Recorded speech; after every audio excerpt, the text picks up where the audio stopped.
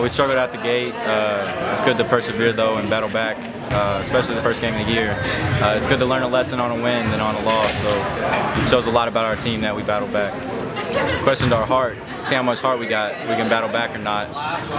Some teams will lay down and give up and just take the loss, but we were able to battle back, and that says a lot about our seniority and leadership with our seniors.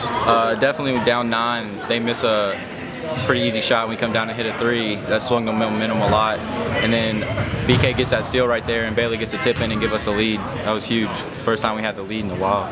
We have high expectations. We feel like the last couple of years we came up short in the region, and now that we're all seniors, it's our last go.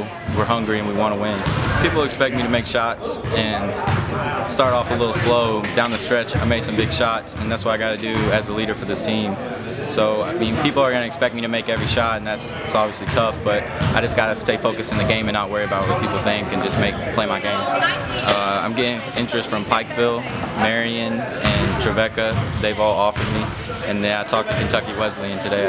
I'm kind of waiting it out right now and see how things work out and see what the best fit is for me. I don't really have a timetable on my decision, but I'll make the decision whenever I decide what the best fit for me is and my family.